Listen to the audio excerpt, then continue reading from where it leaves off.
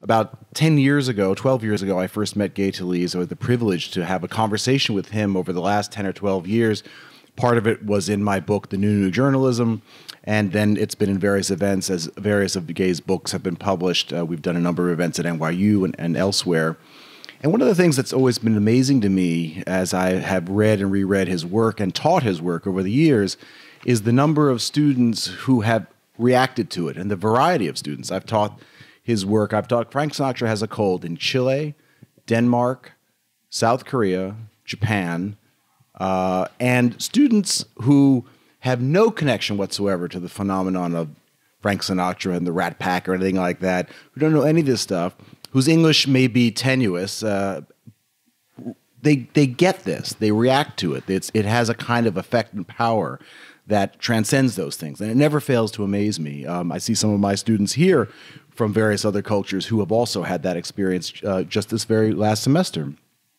So there's a very nice review in this coming Sunday's New York Times book review, oddly enough, written by a colleague of mine, a woman who has an office about 150 feet from mine, very complimentary and attests to, again, the power, the enduring power of Mr. Talese's incredible combination of intensive and relentless reporting and beautiful writing that feels effortless, but of course has an enormous amount of effort put into it. I want to start off this conversation. We're going to talk a little bit and then go to questions because people always have lots of questions.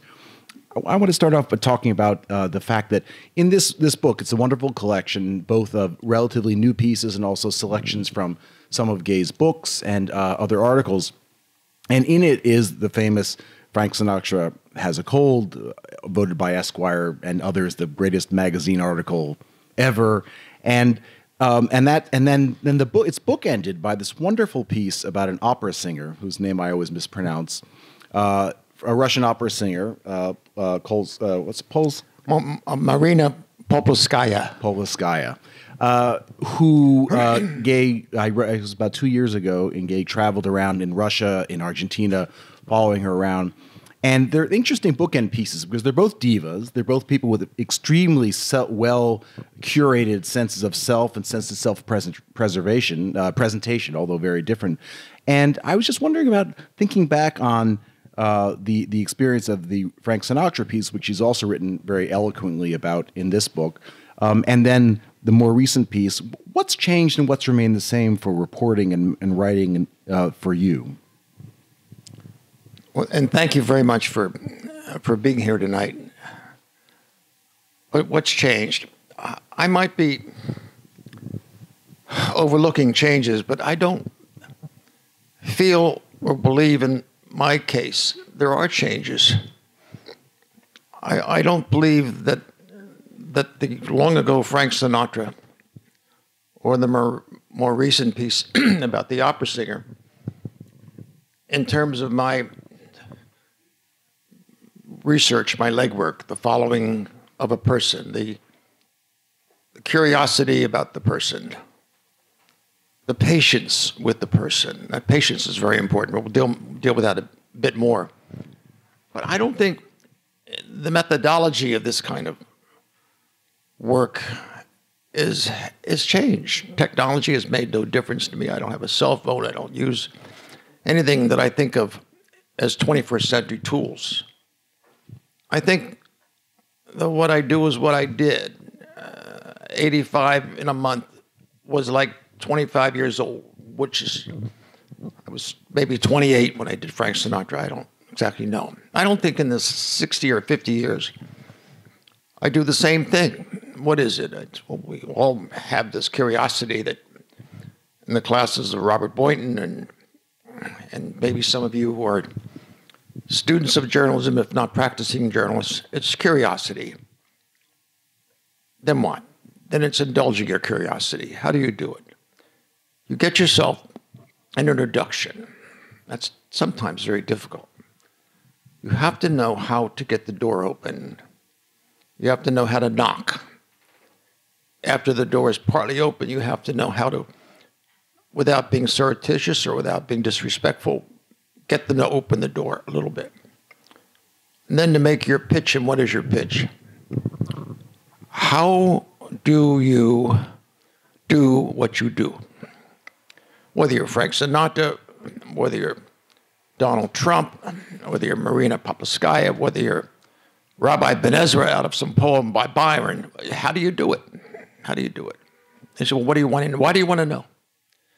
Because I think what you do is representative of this time, even though you're not maybe known for it. Maybe you're not a household name. Well, that doesn't mean what you do is not very relevant, is not connected to what other people do and think. I think there's a story here. A story, they will ask, yes, there's a story. What is the story?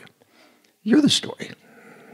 Many of the people that I talk to do not think they're a story. Some of them do, and I tend to sometimes avoid Sinatra, for example. I never wanted to do Sinatra, but I'll talk more about that later.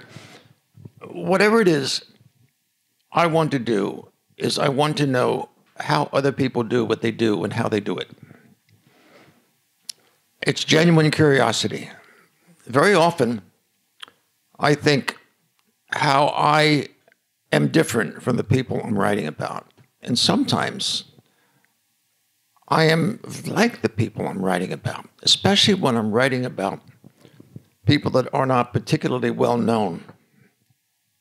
I don't want to sound falsely modest tonight, but I always thought that reporters are generally not well known. I wrote a whole book called The Kingdom of the Power about reporters and editors and copy readers, etc.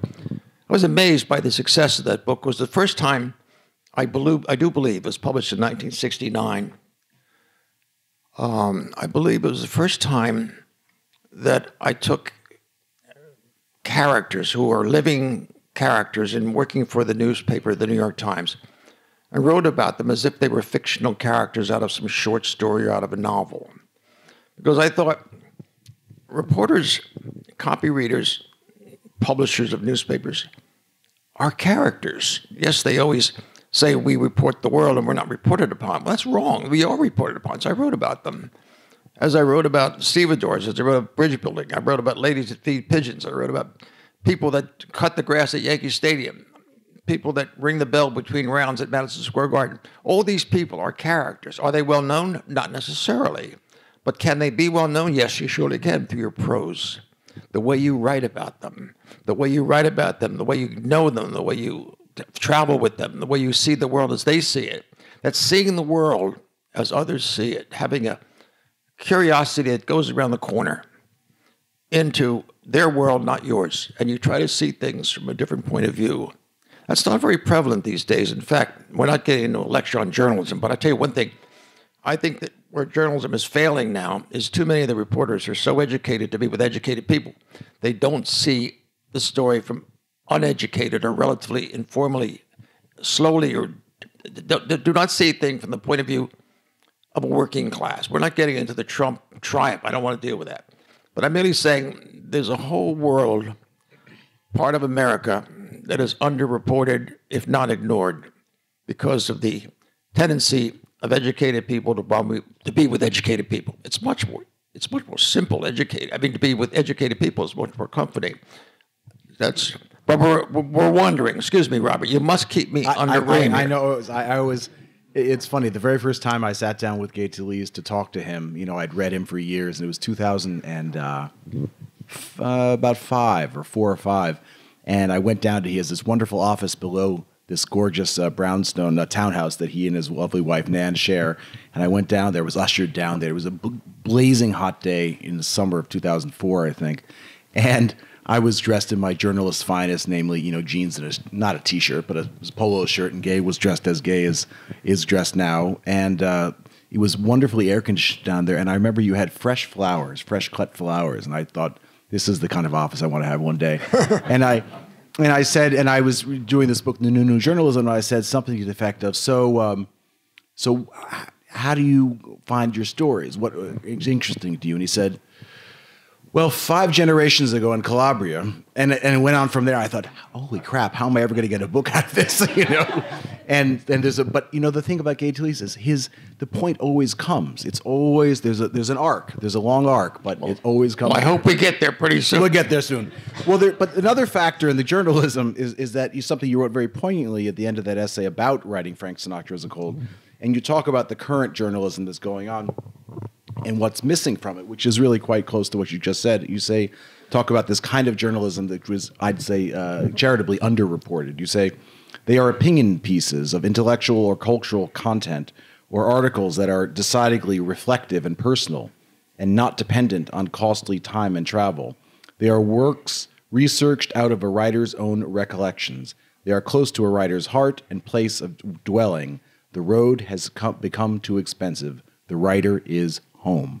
And I think that there's a kind of physical at-homeness because of expenses and budgets. Yeah. But you're also talking about a kind of intellectual at-homeness. You want to talk to people like yourself, and that's a real failing of contemporary journalism as well. If there are freelance writers in this room, I will wonder, as I do to freelance writers I know in my own private circle, I wonder how you do what you do. Because what you do not have now that I had when I was in my 30s and started writing some of these pieces you referred to, I had an expense account.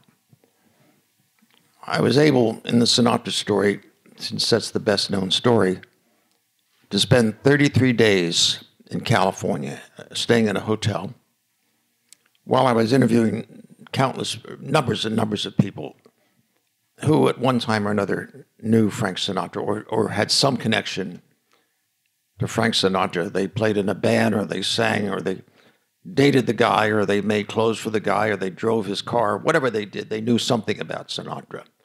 But I was there for 33 days, expensive hotel, ran up an expense account that in those distant mid-1960s was something like $3,000. That's big money today. It was big money then. But the editor never said, even though you're not seeing Sinatra, it never said, come home, we're not getting what we want. I wasn't sure they were getting what they wanted. I was sure I was getting what I wanted. I didn't even know what I wanted. Until I came back to New York and started writing, did I know that the story of not seeing Sinatra was better than if I had seen Sinatra. But the story of the opera singer, which is a different time, and a different method, too. You spent, much of the piece is you trailing around with her and actually developing kind of a relationship, occasionally hostile relationship with her. Well, the opera singer and Sinatra, very self-absorbed and very talented, were both, even the opera singer that gave me access, but she was very difficult to be with. And at times said she didn't want me around. Sinatra didn't want me around, but she didn't either. Not for long periods, but for a couple of days. I was traveling, as Robert said, first to Moscow, because she was born in Moscow. She was in her very early 30s, just the height of her career at the Metropolitan Opera, but had experience in some of the great stages around the world. Sung in La Scala and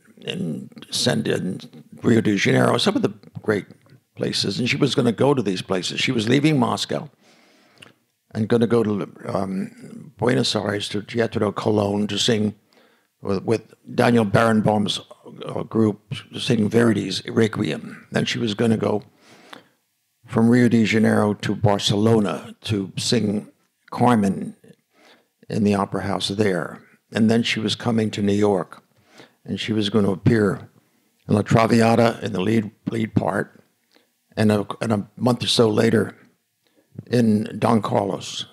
And she was a very accomplished person, but she was also a very difficult person. And sometimes I remember when I first went to Moscow, since I don't speak Russian, and she wanted me to meet her mother and grandmother, which of course I wanted to do. They became part of the story, just as Frank Sinatra's mother is very much part of that story. In fact, probably the best character in that whole Sinatra piece is the mother. Well, the mother of Marina Paplskaya was a chauffeur, and she drove us around Moscow. And while I was asking questions of the chauffeur mother, the soprano was the translator. And also true that the grandmother was part of my story. The grandmother was the wife and widow of a soldier in the Russian army who was very much an active soldier as Germany and Russia were in that part of the world and that great part of the war. The opera singer was very angry later in the day when during rehearsal, her voice cracked, as Sinatra's voice cracked. But she said to me, "You're ruining my voice, having to translate for you when you talk to my mother, grandma. You know, I'm not going to be performing well with Mr. Barenbaum because of you." I said, I'm sorry, Marina. What do you want me to do? I said, I want you to stay away from me. We're in Moscow now. I'm supposed to be on a plane the following day to go to Rio de Janeiro. I said, well, listen, I have a ticket. It's on the same plane, but I'll change the plane. Well, let me think about it. Well, a couple of hours later, she didn't say to change the plane, but we didn't sit together. So it's a long flight from Moscow to Rio de Janeiro, about 11 hours or whatever. So I'm sitting in one part of the plane, and she's in another seat. We didn't talk. We finally landed, and there was a driver that she had, the opera company in Rio de Janeiro. I mean, I meant in Argentina, Buenos Aires. I said Rio, I meant Buenos Aires, excuse me. I said, do you want me to take a cab? No, you can ride with me. So we checked into the hotel. Of course, I said, you want me to move to another hotel? She said, no, you can stay here. I had a red. For the next 2 days, she wouldn't talk to me. But this became part of my story. The pieces in there with how difficult she was. And then we had breakfast one time, and there were too many flies around the buffet table. She screaming at the guy, too many flies, how can I eat here? Well, this is part of the story. And then she got mad at her room, at the room. She wanted to change hotels. Oh, okay. So I helped her pack, and we went from one hotel. That's part of the story. This is good stuff. But it's not good stuff if you don't know it's good stuff. And you don't know it's good stuff unless you have a story writing mentality. And where does that come from? Well, it comes from a lot of places. But in my case, it came from reading short stories, fiction. That's one thing I did. I didn't have a great literary background. My mother and father, you might know from reading, owned a store. My mother a dress shop, my father a tailor shop. But what I did do in magazines such as the Saturday Evening Post, which is what I read, come from near Philadelphia, that I never heard of the New Yorker until I went to college. And I didn't go to college in Princeton. I went to the University of Alabama, but I heard of the New Yorker. But somewhere between high school and college, I started reading good short story writers, John Cheever stories or John O'Hara stories or just whatever was published. And I wanted not to be a short story writer, not to be a novelist, not to be a poet, not to be a playwright. I wanted to be a journalist that wrote short stories with real names. A short story could be 800 words, 1,000 words, 5,000 words. But it has to be a story told scenically, dramatically, description, what they look like, what they sound like. Take the reader into a scene. So it's Frank Sinatra at a bar, scene. Maria Paplskaya screaming about the flies in this buffet table in this hotel in Buenos Aires. It's whatever the pieces in this and other pieces or in newspapers. When I used to write for newspapers, it was the same thing. Stories, stories, stories. So that's all it is, storytelling. What one of the stories that it comes up again and again, and even just in your telling this, you talked about how Frank Sinatra's mother was one of the best characters as she was in that piece, and how you wanted to meet Polskaya's mother, her grandmother, in your book Unto the Sons and Now Thy Father. It's also about intergenerational. You're fascinated by this sort of intergenerational power struggles, love, hate, what you inherit, what you don't want to inherit. Where does that fit into this whole storytelling thing? Why this intergenerational fascination? Well, of course, speaking, you have to realize this is just my story. I'm speaking to you. I'm not sure I share out here with this audience many things in common. Maybe I do. But since I was born when I was, which was in the I came of age in mid-20th century, in post-World War II America. I was born in 1932. 1943, 44, the war is going on. I'm not quite a teenager. I'm in Ocean City, New Jersey, near Atlantic City. I have an Italian father who has two brothers fighting in the Italian army. I knew this because there are photographs of the two of them on my father's bureau in his bedroom. So as a boy of 12, I knew that there was a story in my house, within my family, my mother and father, that wasn't something I was comfortable with, because I had two fascist soldier uncles. So if you're a boy of the war, post-World War life, which is what I grew up in, but during the war, I saw a different story. I saw the war from 2 points of view. I'm not even near a war, but I'm telling you, in the patriotic 1940s, when we had people caring about soldiers because they were conscripted, you had people, everyone had a soldier in the family or someone working in a defense plant, rationing of food. They were really involved with war as nobody is today in this time of our volunteer army, and such a different way of life here with wars going on and very few people caring. But we cared greatly, but I cared in a particularly conflicted way about those two foreign soldiers that were part of my blood. So at that time, I wasn't even thinking about myself as a writer of short stories. I wasn't.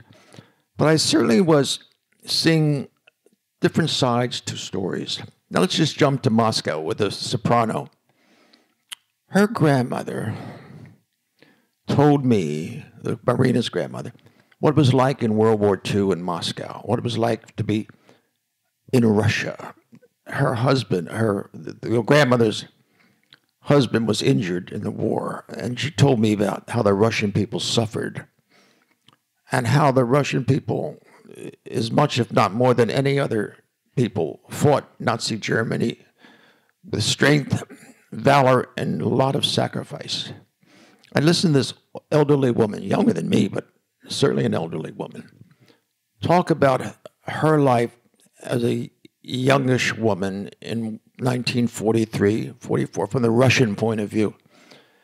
She made such an impression upon me that, jump ahead to all the anti-Putin bashing that we can't escape, no matter whether you write newspapers or watch stuff, it doesn't quite get to me. I keep thinking of Marina's grandmother and the Russian people in World War II. Naturally, we all read War and Peace, and we know that Tolstoy got it right. The character then was Napoleon, but now we're talking about Nazi Germany. No, now we're talking about Putin. But I'm thinking in terms of Tolstoy and the invasion of Napoleon. I'm thinking of World War II and Marina's grandfather fighting in that war and injured that war and never quite recovered from that war. And I'm thinking of Marina and her generation of the new Russia that is so vilified by this administration and this coming administration. I'm not buying it because I have a sensibility triggered by that grandmother, just like my own Italian uncles who fought in the fascist army when everybody wishes we were on the side of General Patton and Eisenhower. But I saw different points of view. You once described to me your point of view as a Calabrian point of view. Could you say what that means? Calabria is a part of Italy. Those of it, the map of Italy is the toe of the boot. It's the poorest part of Italy, I think. And that's what I come from. And I remember when I was in the Army, that was 1944, 45. There was no war, just a Cold War. But I was stationed part of the time in Frankfurt, and I was a lieutenant in the tank corps. And one time on a furlough, I was able to fly from Frankfurt to Rome and Rome to Naples. And Naples took a train to the Calabrian village. And this was in 1955, and it might have been 1555, because the people there were in the feudal age. They were living in long ago centuries. There was no such thing as an automobile. These are the people with my last name. on the top of a hill, most of them farmers, only mules were the means of transportation.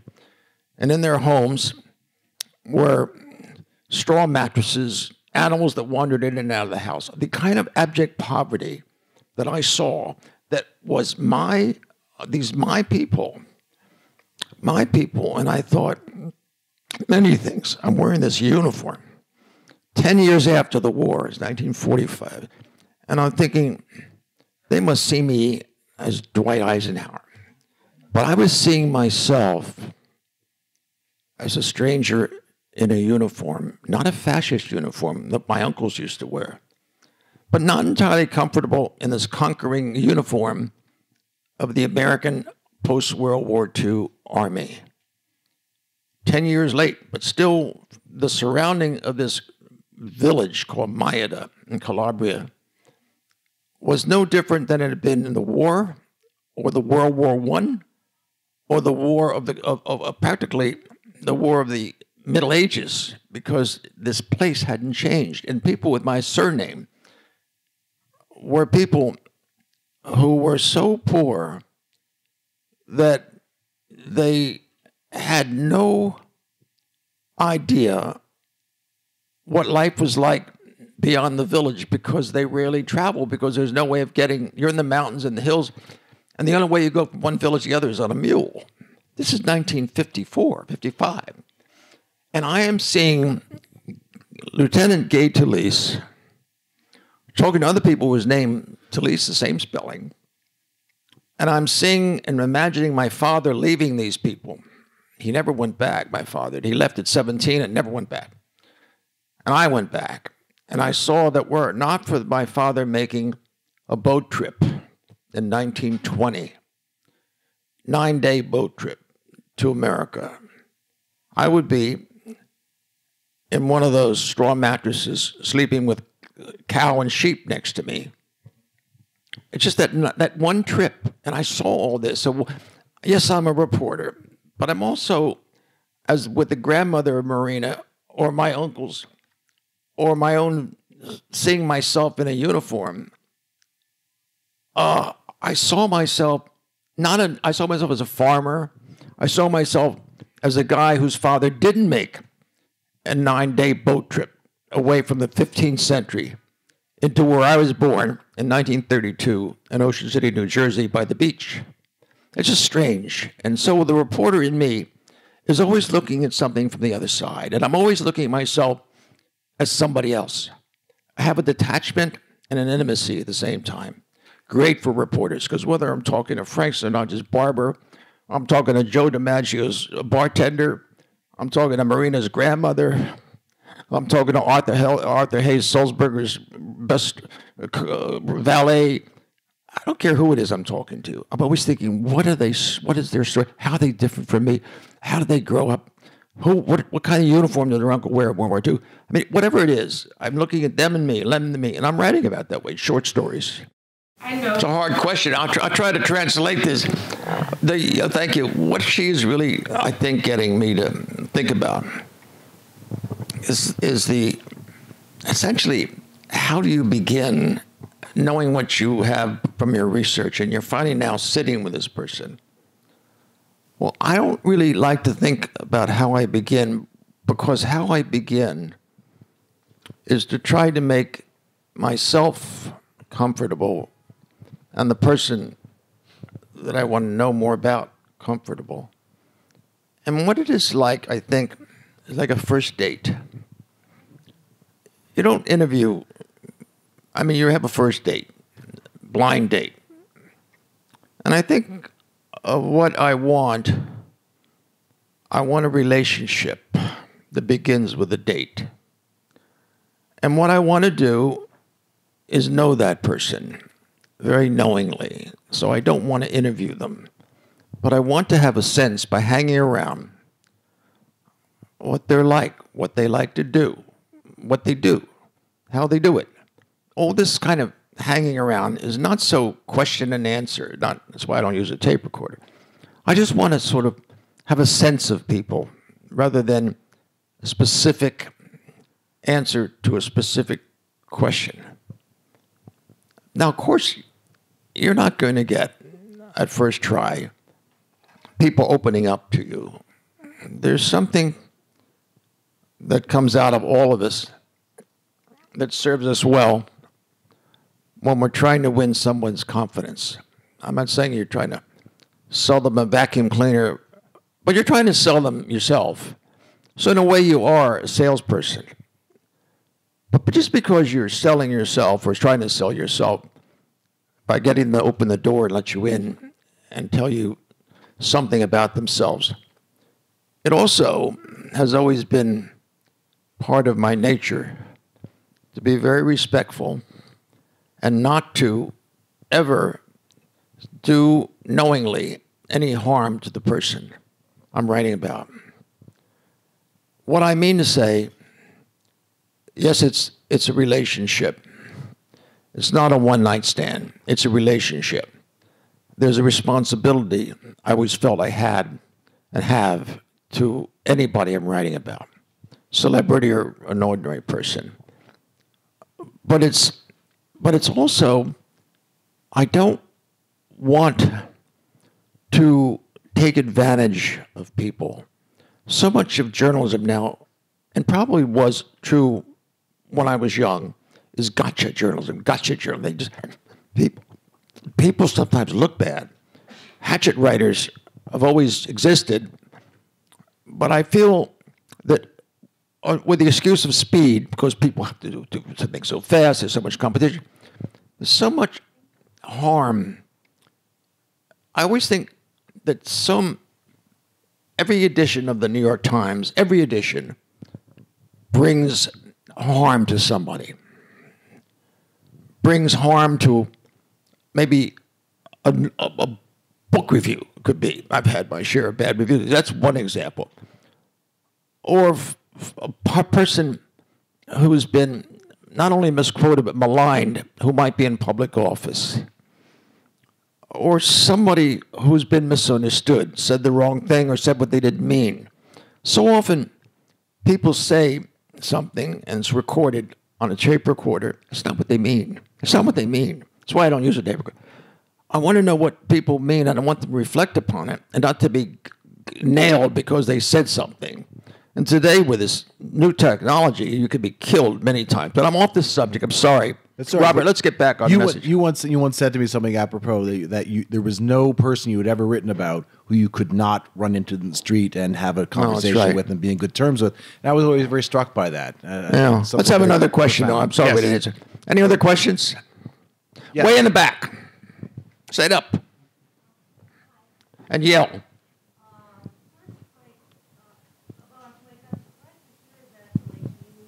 Raise your voice. Raise your voice a little bit. I'm surprised to hear that you never intended to hurt anyone, but did it mean that Eddie or Hero was pleased with your story and how you? That's a good question. She said, just because you say you didn't hurt anyone, does that mean everyone was pleased? I don't. No, I can't say that that's true. I don't really. Frank Sinatra, was he pleased? I never heard. No, I don't mean that that's special. I mean, I never heard from Marina either. I never heard from, you don't necessarily get love letters because you're right, even if they were disappointed. But didn't Nancy Sinatra tell you that her father actually liked She the did piece? 30 years later, But you're not writing for a fan letter in hopes of a fan letter. But what you're writing, how you write after it's published, you have to ask yourself, could I have done better? Did I possibly misunderstand, or did I bring justice to the trust the person exhibited in allowing me into their lives to the degree that they did? It's like you had a date, you broke up. Did you behave well? Were you mistreated? I mean, all these things that you think of in your personal lives, it also has relevancy in your relationship as a journalist to the subjects you're writing about. I think it also is significant that you're such a workhorse that I don't think anyone has ever doubted that you put your all into a piece, even if, say, Josh Logan probably didn't wasn't crazy about that piece, but I doubt that someone like that ever doubted that you would put everything into it and got something true about him, you know? Joshua Logan, you might not know, but once was one of the leading Broadway directors of my time. Best known in my time for South Pacific on Broadway. Mr. Roberts was another big Broadway play. Also a movie in both cases. He was a big, big name. The only thing he objected to, this was an article, I won't spend much time on it, but I was able to watch him rehearse a play. I had access, as I did with the singer Marina.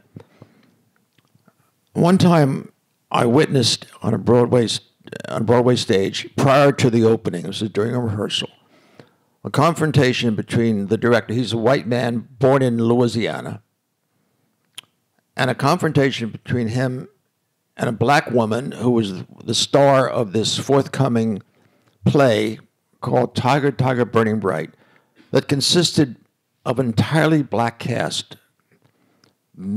Diana Sands, big names in those days, Al Freeman Jr., Claudie McNeil was this large, talented, volatile woman.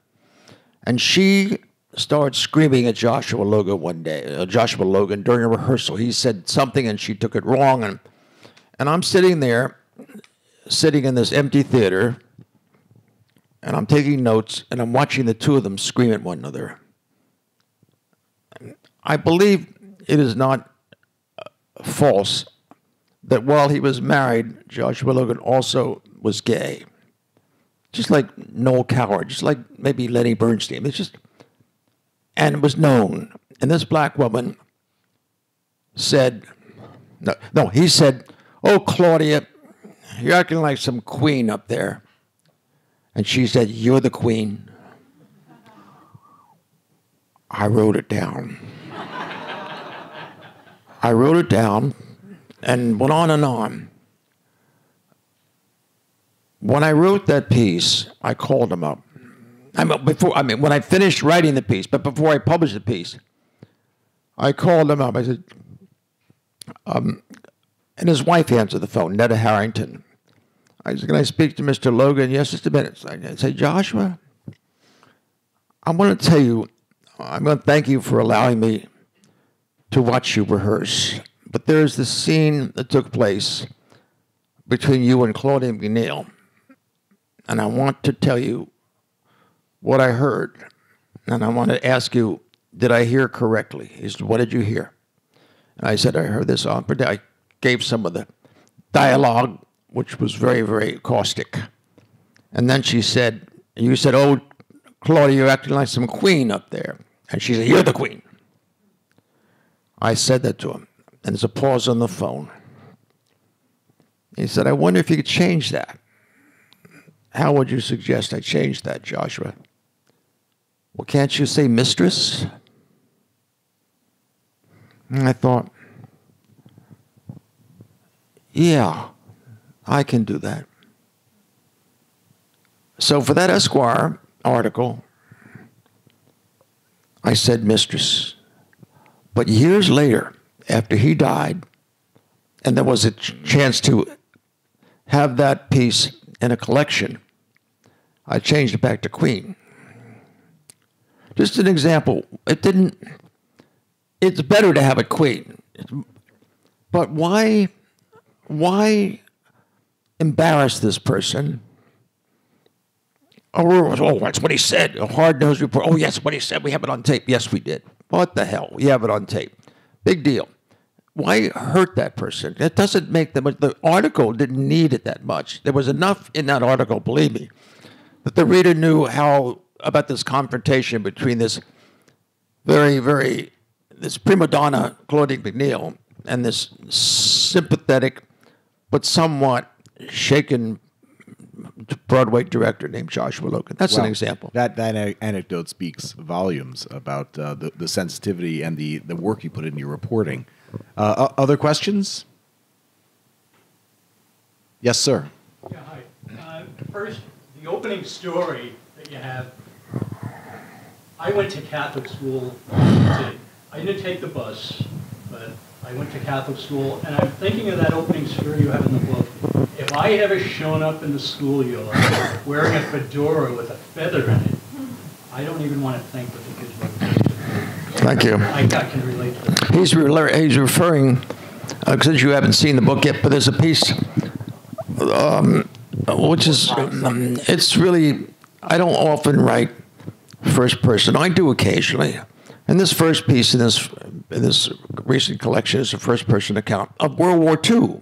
I didn't go into the tale about my Italian uncles in the fascist army as I did tonight, but it's that period I'm writing about. And my father, as a tailor, insisted that I dress well because it reflected upon him, he thought. And also, I did dress well. As a little mannequin, all of my clothes were made by him. So the references, and I had a fedora. I still wear a fedora, you might know if you saw me coming in. And I wore it in high school. I mean, in grammar school, parochial grammar school, and someone was always knocking it off in the bus. That's all. It's a little piece. You'll see it. Any other questions? Oh, you have a question? You left the Times around 1965. Exactly. You were a relative. I know you. Well, we met before. Jack Shanley's son. Oh, you're Jack. Of course I know your father.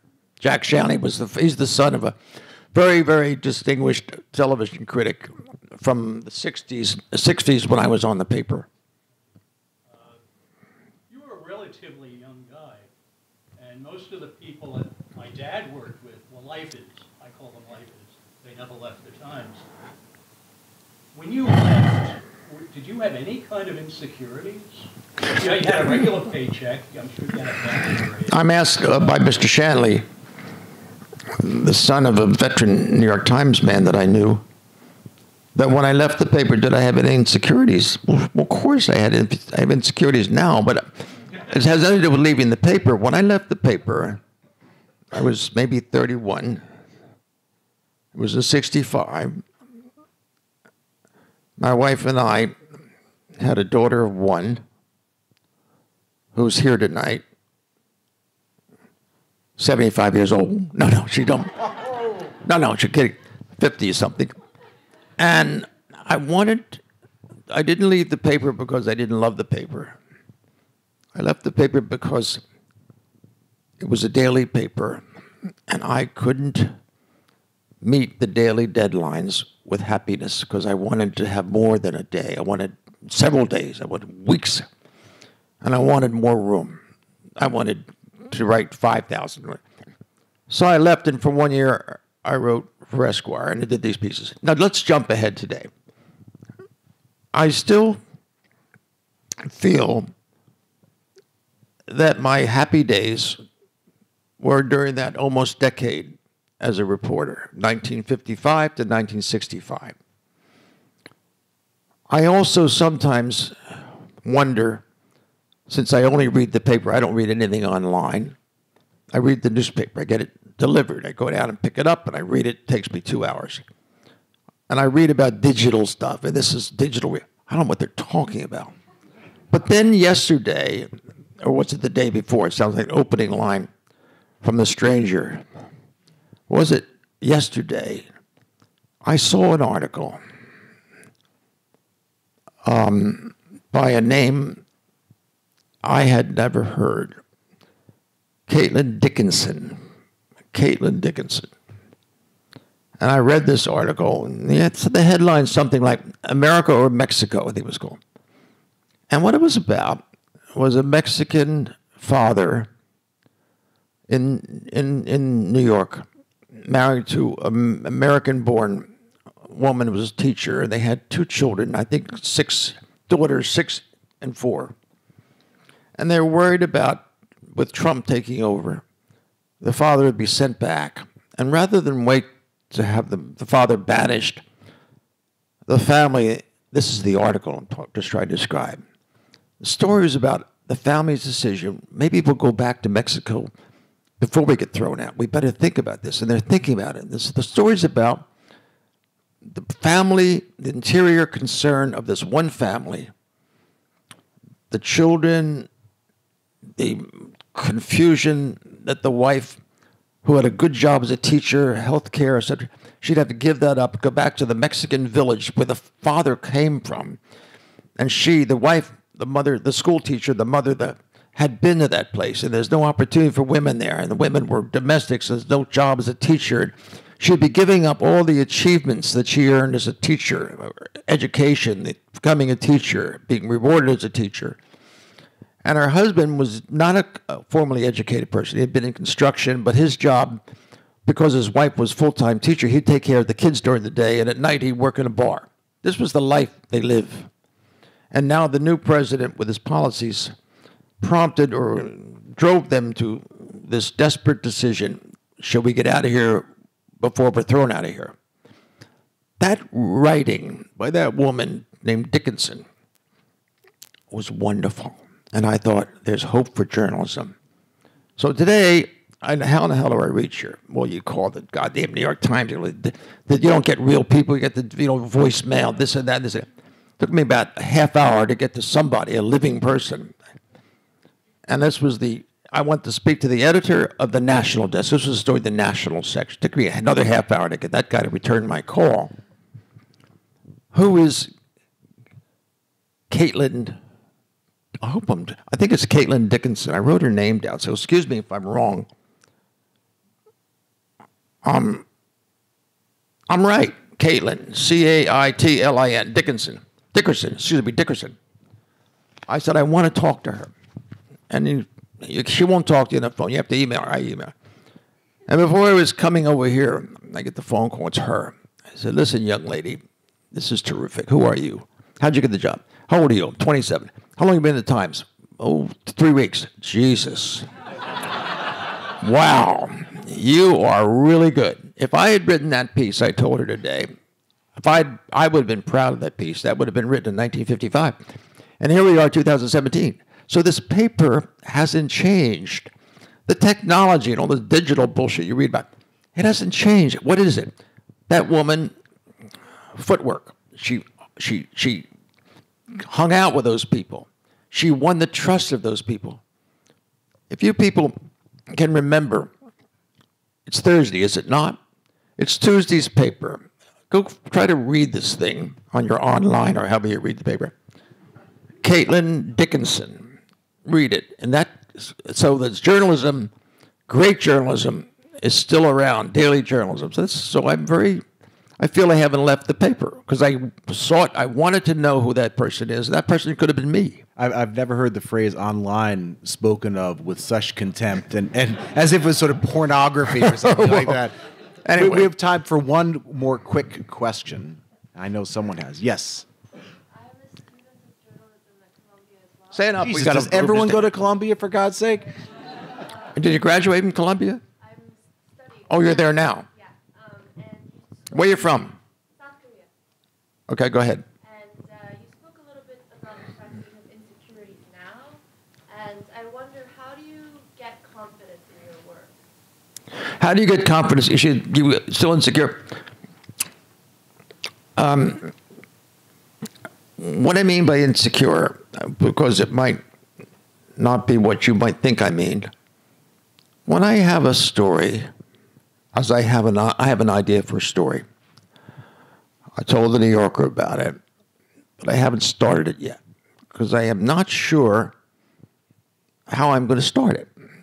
I'm also doing something else in the book. But I'm saying that the insecurity, it isn't so much insecurity, but it's never being blasé or thinking, oh, I know what I'm doing, I know how I'm going to do it, it's going to be another picnic for me. The writing is never a picnic. It's always hard. And each time you begin anew with another assignment, the research, followed by the organization, followed by the writing, the rewriting, it never comes out. The first sentence is, before you settle for that first sentence, has been written many, many times. If you're a careful writer, you must know that. But what I mean to say about insecure, I never feel that I'm totally in command. I always feel I hate to use the word challenge. One of the worst things about this word is everybody uses everything as a challenge, everything challenging. Oh, God. Let's not say it's a challenge. But let's say it's a new experience. it is always a new experience for me. It's not that I have 60 years of this, and I know what I'm doing. No, I always think I'm starting for the first time. And the next question you ask me is, I don't have a clue what you asked me. What'd you ask me? How do you stay confident? How do you stay confident? How you stay confident is how do you get to be confident in the first place? And how do you get to be confident?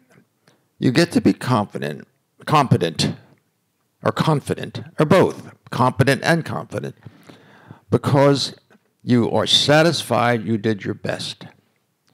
One of the things in all these more than a half a century, published in newspapers, in magazines, small books, longer books, what gives me confidence and also satisfaction is I never did anything I was ashamed of.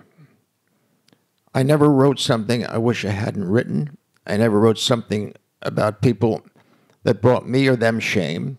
I never wrote for their approval. I never showed anybody in advance what I was doing. I never ghosted anything. But I always felt I have to be honorable about my work. And I have to show respect to people as I would want to be respected. So the idea of having a relationship, in my head at least, if not always in fact, with people that I thought was a significant relationship, brought to me in my work a lifetime's belief I did my best. And if you believe you've done your best, God, if that doesn't give you confidence and competence, nothing will. Well, you understand? That seems like a perfect place to end it. Thank you so much Thank for you very being here. much. Thank you.